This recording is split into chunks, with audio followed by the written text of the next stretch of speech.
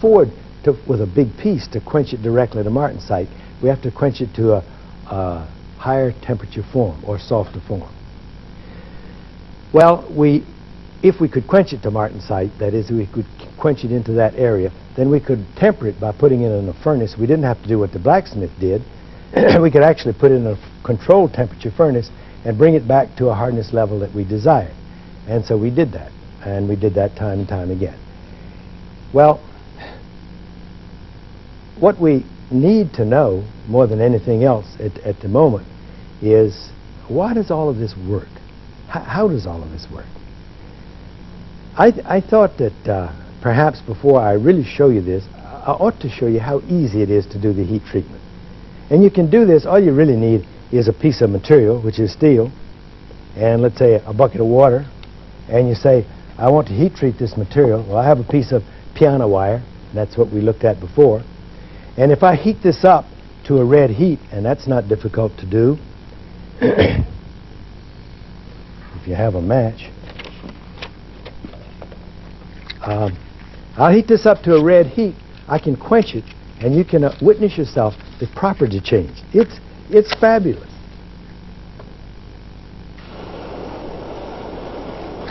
Now, this particular piece of wire I have, which you have a hard time seeing, I'm sure, but if you could look very closely at this piece of wire, you'd find that if I try to bend it, it resists the bending. It has a high modulus of resilience. This is a piece of patented wire. It's about as tough a wire as we can get. Piano wire has a very high tensile strength. I can actually bend it if I work real hard at it and get it to do that. But if I take this piece of wire and heat it up to a red heat in this flame,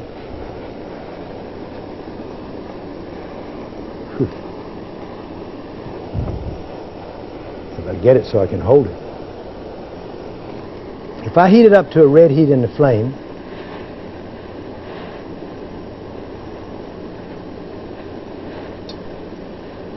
and quench it in the water, and take it out of the water, and now if we look closely at this again, if we really inspect this, so we can see what's going to happen when I bend it, and we try to bend it, it just breaks in two. It's brittle, right? So that quickly, I made the material go from a paralytic structure to an austenitic structure, quenched it to a martensitic structure. Takes almost no time at all. Now we can do that again, and we quench it, and then we can temper it, or reheat it and make it soft again. So again, we'll heat the piece up and just quench it, and this time make martensite that we will transform.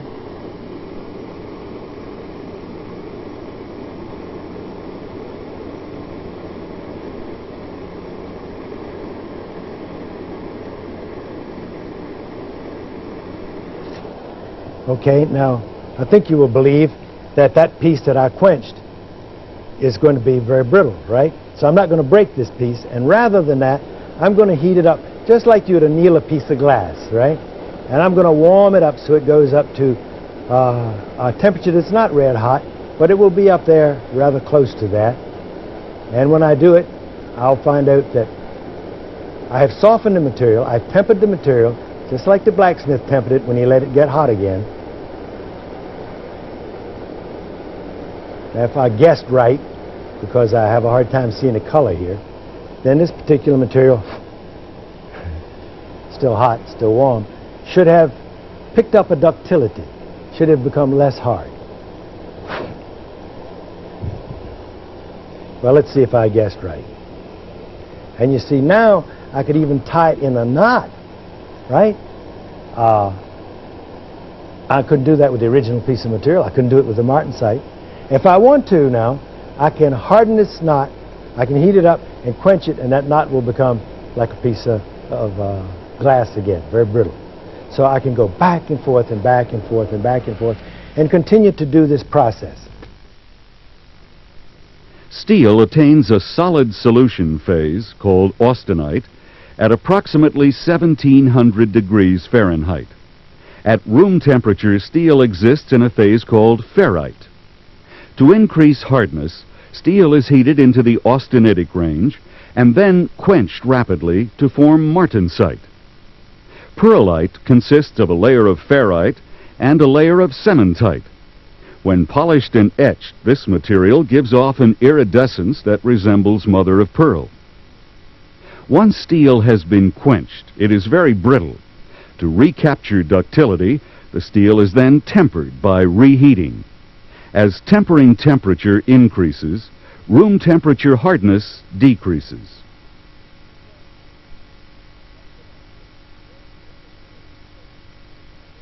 So, how does it all work? Well, it wasn't until in the 20s we really found out, and two people working for U.S. Steel actually, or I suppose that they were students at the time, but Bain and Davenport came up with something called a TTT diagram. Now, in this particular diagram, we see the austenitizing temperature. We see the temperature that we wanted to heat the material to, and that's the dotted line up the top here. If we heat the material above this particular temperature, that's 1333 degrees, we get austenite.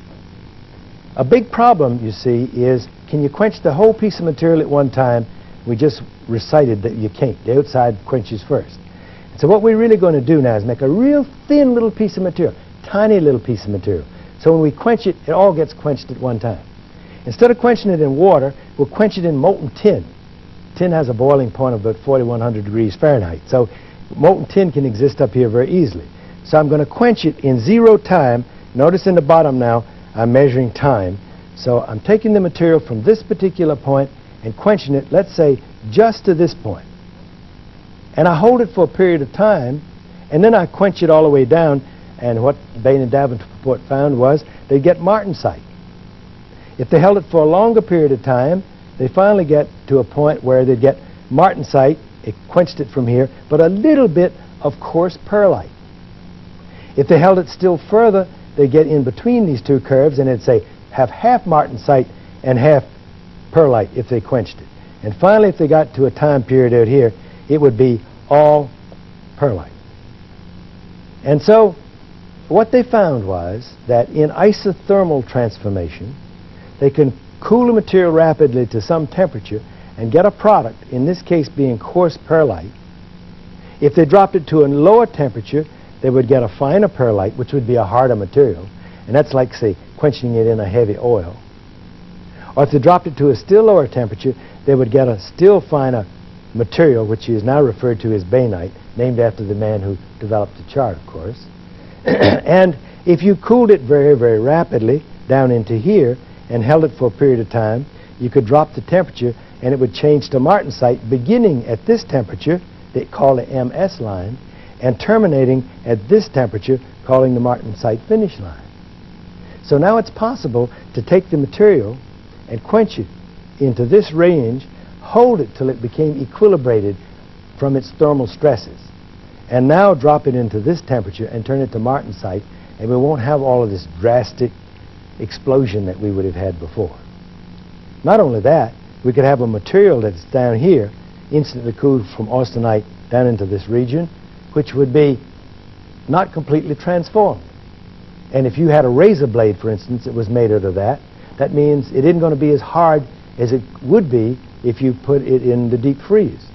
If you had such a razor blade, then you put your razor blade in the deep freeze, and you take it out, you would have dropped it lower in temperature, and so you transformed all of the retained austenite into martensite, and it would be a harder blade, and you get more shaves out of it.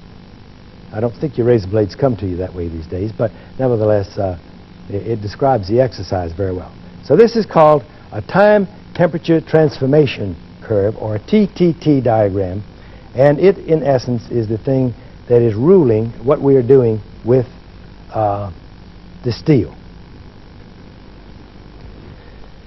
Well, that's all well and good, but what really is going to happen now if we go into industry and we want to control this particular phenomena? We want to say, order up a piece of steel that's hardened exactly to the hardness level we want. No guesswork. We want to get it to exactly the temperature that level that we want. Well, if we do this, we are going to use a test, and in this test, we're going to have to appreciate that this is what would happen if we would have, let's say, a round bar of, say, SAE 1045 steel, and we quench that round bar. So the round bar is everything now that's between here and here. That's the round bar. And I'm interested in looking at the hardness radially across that bar, let's say at the midpoint of the bar. So I cut this cylindrical section half in two, and I'm going to do a Rockwell C hardness across this. I should be able to get a Rockwell C hardness of at a very high temperature for this particular material, and yet I won't really be able to do this in the very, very center of the bar.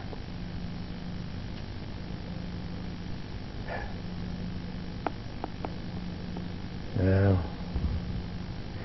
what I'm really examining here now is a 5-inch bar, a 4-inch bar, a 3-inch bar, a 2-inch bar, a 1-inch bar, and a 1/2-inch bar. So it says if I took the 5-inch bar, I could get it up to a Rockwell C hardness on the outside of that level, but down on the inside, its hardness would be dropped way down.